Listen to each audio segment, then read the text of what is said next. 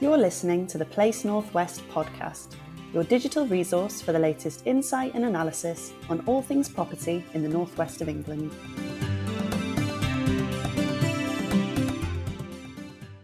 Hello and welcome to the Place Northwest podcast. I'm Sarah Townsend, editor of Place Northwest. For this episode, I'm joined by Felicity Tulloch, head of licensing at Kuits Solicitors, and Chris Middleton, commercial manager at developer Bruntwood, to discuss licenses in principle. This episode is brought to you in association with Kuits Solicitors. Kuits is an award-winning independent law firm based in Manchester city centre. The firm has an extensive property department whose clients include big-name developers, construction, landlord and tenant, and planning clients.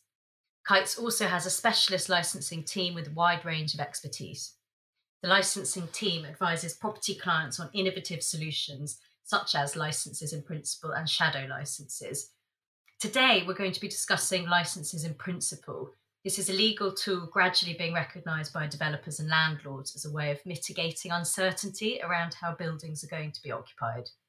Okay, kicking off. Felicity, do you want to share with us sort of what exactly are licenses in principle, and in a nutshell, how do they help developers and councils? Yes, I mean, a licence in principle is just a premises licence.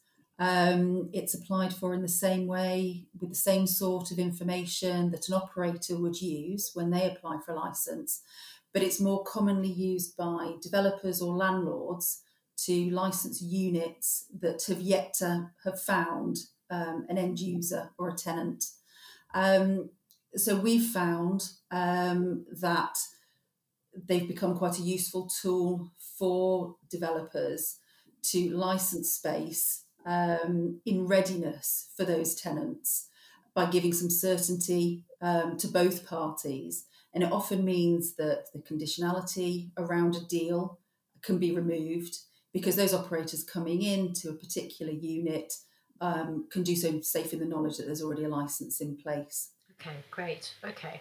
And how does this sort of differ from what was used in recent years? Was this tool not around previously, or is it just that it's been sort of slow to be adopted? The Licensing Act 2003, when it came in 2005, made provision for what was known as a provisional statement, which was designed for use by developers rather than operators. And it was a similar process to obtaining a premises licence, but not as much detail needed to be provided when an application was made. It sort of set a precedent and tested the water for whether or not a particular unit could get a premises licence. But they never really took off, and I think that was because even if a provisional statement was granted, an operator would still need to then come in and apply for a premises licence as well. All the provisional statement did was mean that anyone who could have objected at the provisional statement stage and couldn't then come in and object when a premises licence application was made. But often we found, on the rare occasions that those provisional statements were applied for, they weren't turned into premises licences quickly enough. And the longer the time that elapses between the grant of a provisional statement and then the application for a premises licence devalues the existence of the provisional statement. So what we've done over the last couple of years, most specifically in Manchester, but elsewhere in the country, is convince local authorities that developers can apply for premises licences rather than just operators. And we've had a great deal of success doing that. And as I've said, it helps those developers give certainty to their sites and their units. It also gives that certainty to eventual tenants, but it also gives local authorities, I think, a way of shaping certain parts of the city. We have done that for Bruntwood in recent years, and it enables more stakeholders to get involved at an earlier stage and to develop an area in a more holistic fashion. Okay, absolutely. So I can see from what you've said how that really just relates into the plan making, early plan making and early sort of planning process for town centre schemes, and that can be really really helpful. Well, let's hear from the developer then. Kites has worked with Bruntwood on these tools and sort of how to actually sort of obtain this license in principle. Um, Chris, can you share a few examples of where you've used this tool and sort of why you chose them as opposed to any more retrospective licensing strategy? Sure. Yeah. I mean, we've got plenty of examples where we've used licenses in principle, and I think the benefits are wide ranging. They can vary from each circumstance, but in every instance, we definitely prefer it to a retrospective approach for some of the reasons Felicity's already outlined.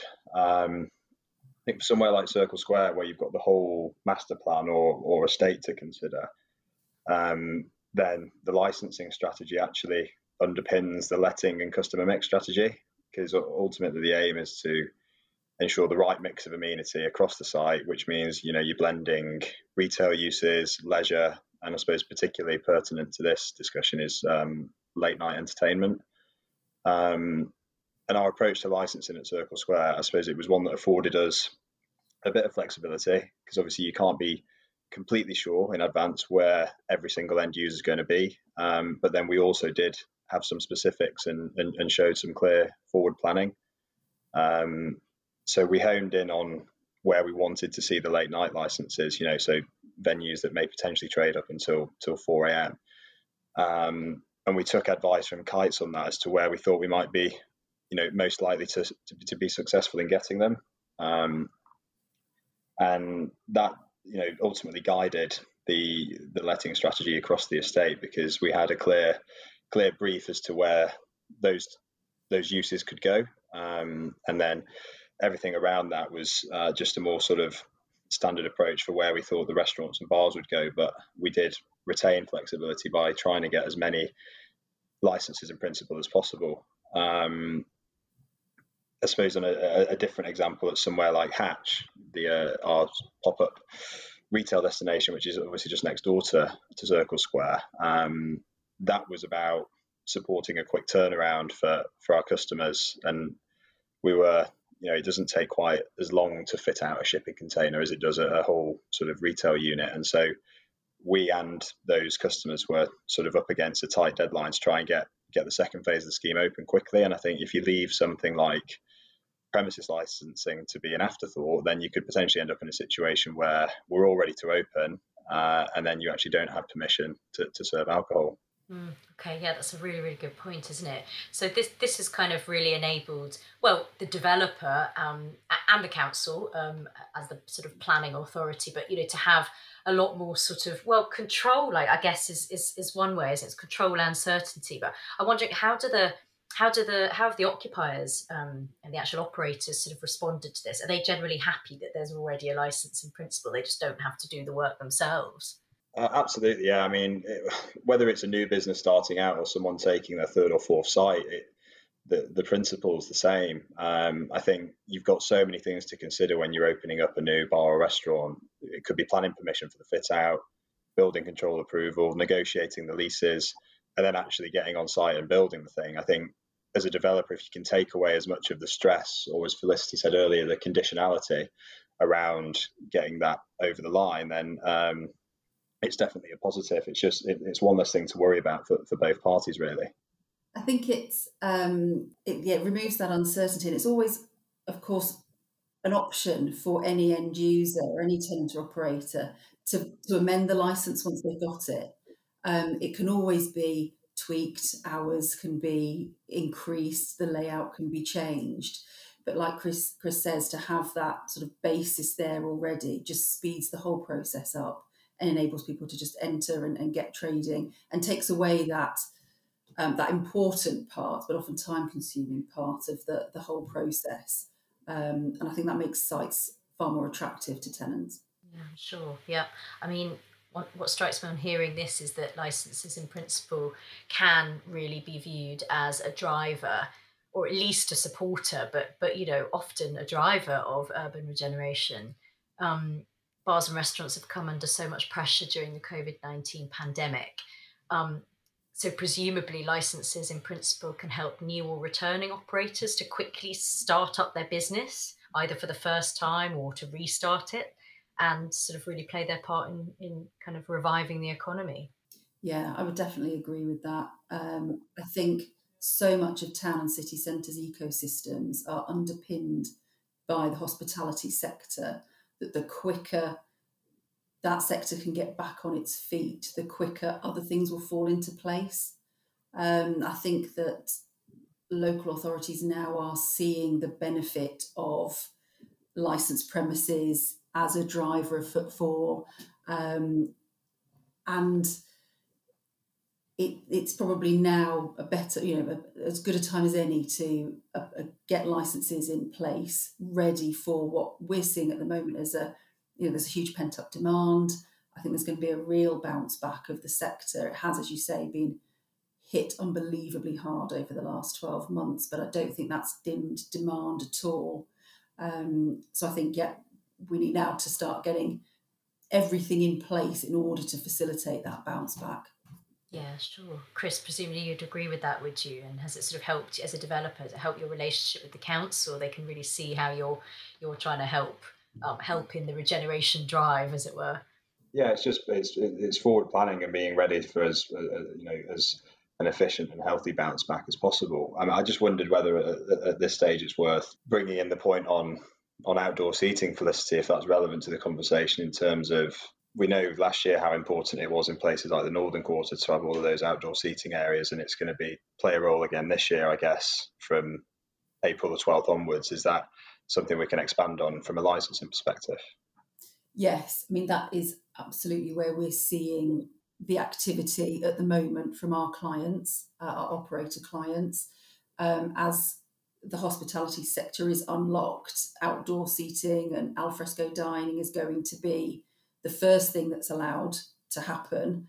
And we've seen last year, last summer, and again now, a real desire from local authorities to allow as much outdoor dining and alfresco dining as possible. So pavement licenses, for example, were a new piece of legislation that was brought in at the end of last July, beginning of August, and were used to really good effect, particularly in Manchester, Liverpool, across the country. A pavement license is a quick, easy, cheap, if not free, way of getting permission to put furniture on the highway by an operator to really sort of extend their space and allow them to trade outside at a point during the sort of the phased unlocking when they can't trade inside. And that's been backed up by central government. So the pavement licence regime was brought in just for a few months initially last year, but that's now been recently confirmed as being extended until next year. So that gives, I think, a boost to operators who perhaps don't have the benefit already of a beer garden or a large outdoor space of their own, but by being able to go onto pavements or roads, because some roads are being closed, to allow for that's a real help.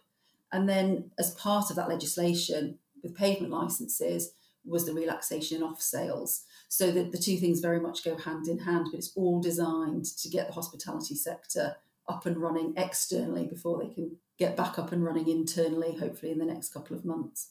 Felicity, perhaps you can explain what you mean by off sales, just for any listeners who aren't aware of the legislation.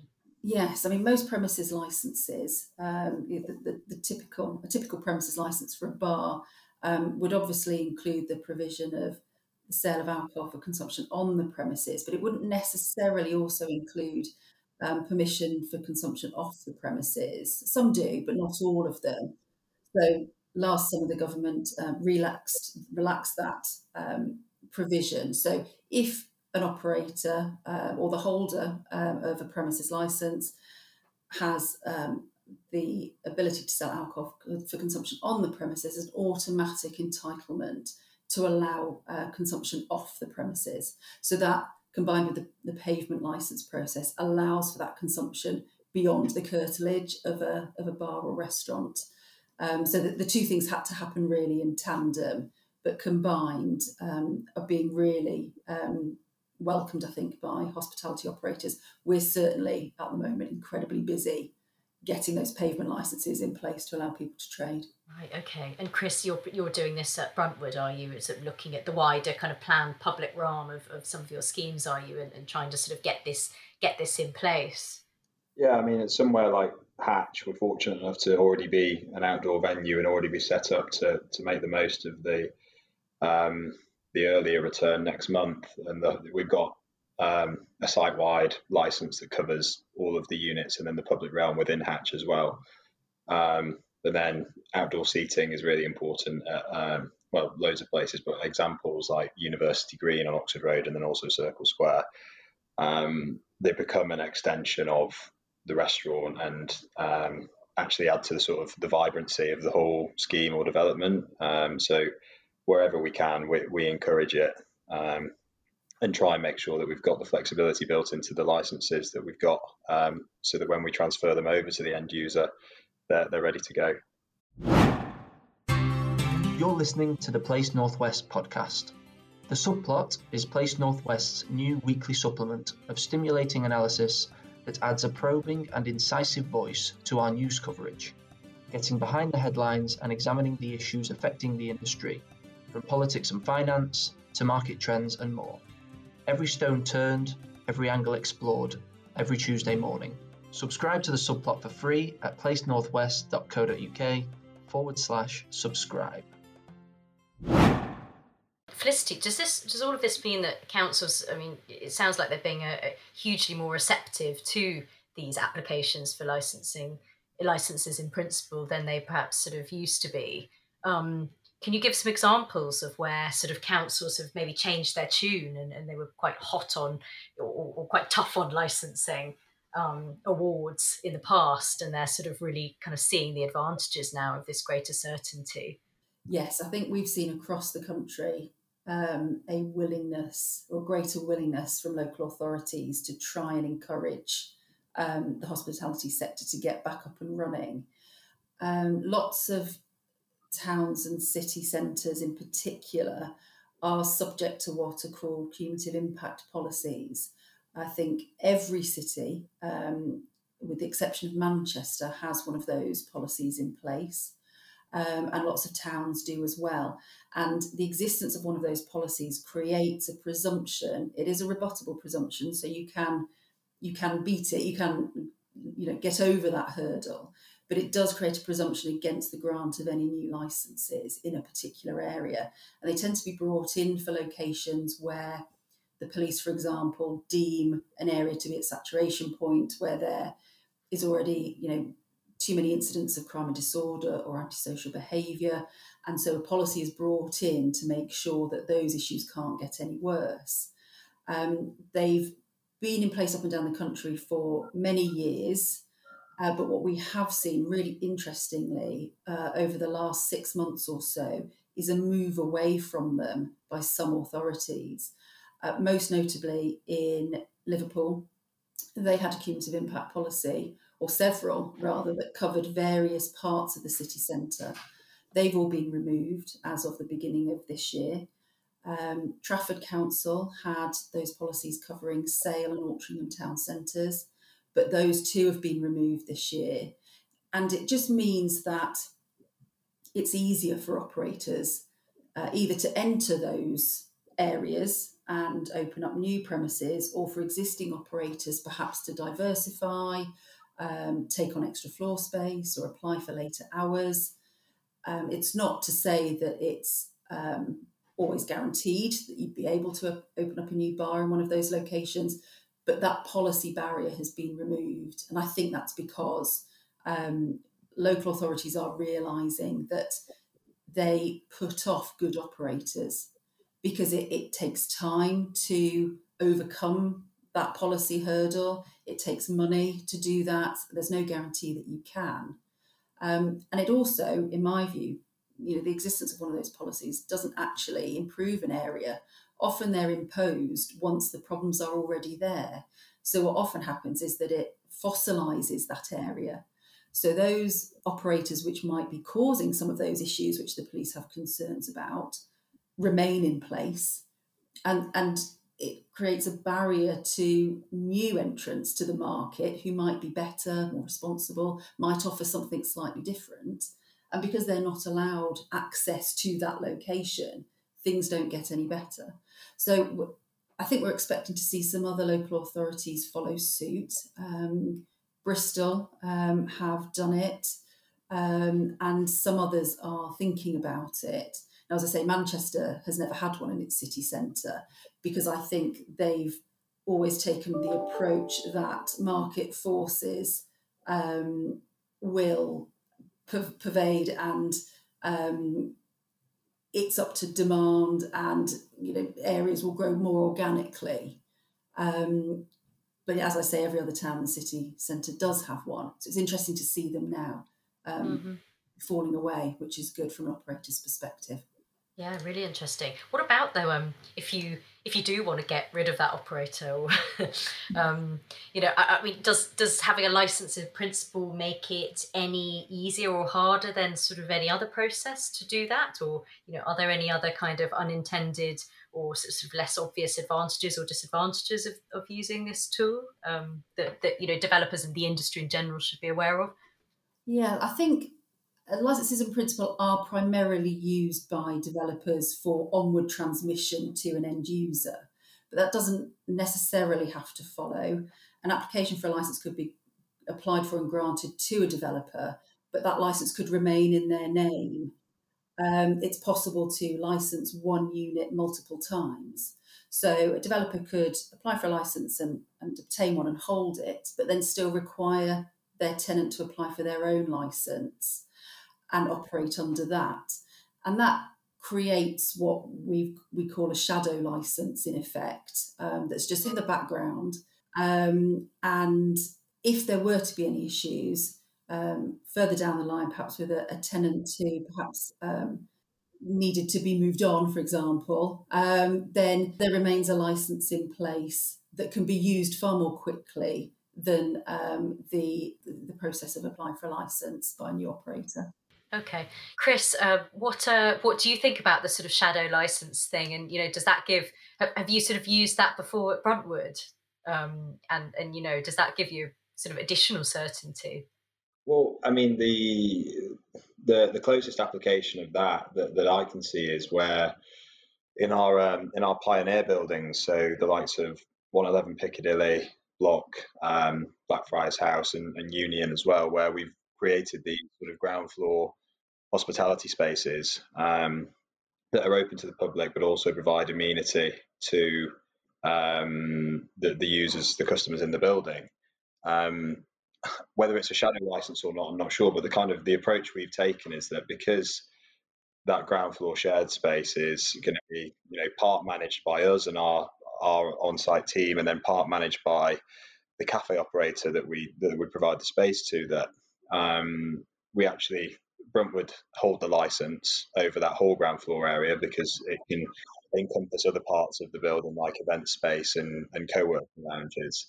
So we hold the license, but we ask that the hospitality operator is actually the designated premises supervisor, the DPS, on that license. And so I don't know if that affords us the same flexibility, i.e. if we were to change the cafe operator, for instance, then we retain the license, but the DPS on that license changes aligned with whoever's operating the space, which sounds like a slightly different point to shadow licenses, but that's what we've done. No, it shows, doesn't it, the flexibility of this tool and everything.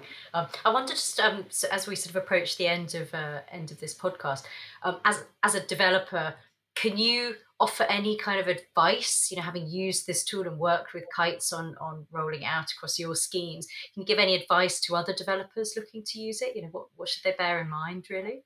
Well, I think just in terms of the going back to the point on local authorities being receptive to it, I think from our own experience, we've had really good engagement and success in recent years, and I'd probably put that down to the fact that the local authority wants to see developers take responsibility for the process, and because it sort of demonstrates that the licensing strategy forms part of a wider amenity strategy for that particular building or the area as a whole. And having seen that it's been thought through and forms part of a wider plan, probably makes them feel like they've got more control over the process. Brilliant. Okay. So I think that's about all we've got time for. But Felicity, is there anything else that you'd like to say to sort of sum up, and any further advice to what Chris has given? I think probably just to say that obviously the COVID pandemic has been so devastating to the hospitality sector. I think it's got the potential to reset a lot of things, a lot of processes, or perhaps the way in which licensing applications were dealt with in the past, I think will now change, and I think probably for the better. And I think the hospitality sector has got a real opportunity to be such a driver and key player in the regeneration of towns and city centres. And so I think there's lots of tools available now to both operators and on the retail side and the landlord side to really think again about how licensing can be used to make sure that areas are reactivated and that footfall is brought back, so that towns and city centres can thrive again. Brilliant. Okay, well, thanks so much to both of you. Hopefully that's given developers, landlords, operators, and others in the industry a really good idea of how to use this clearly very helpful legal tool to their best advantage. Thanks for listening to this Place Northwest podcast, brought to you in association with Kuits Solicitors. To discuss your own licensing options with Felicity, please email felicitytulloch, TULLOCH, @kites.com. For more information on Kuits, please visit www.kites.com.